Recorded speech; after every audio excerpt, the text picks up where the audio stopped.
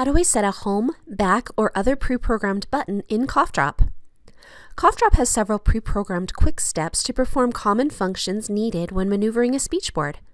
While several of these button options are available already when the program is in speak mode, you can add a speech button to a board set that will perform the same function for your communicator.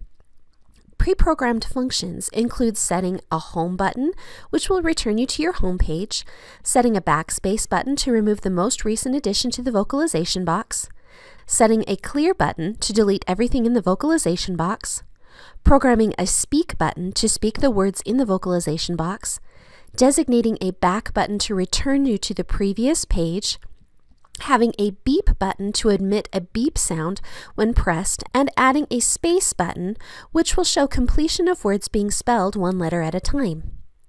To program one of these desired buttons, open the speech board in edit mode, then tap the button you would like to program.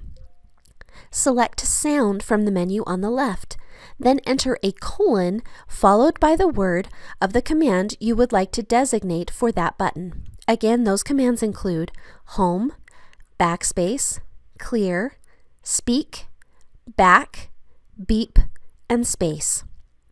Be sure to save your changes before you leave edit mode. If you plan to add a particular button to every speech board you are working with, you might want to use the button stash so that you can repeat the button without having to program it over and over. Learn more about the button stash feature in the support article and video on that topic.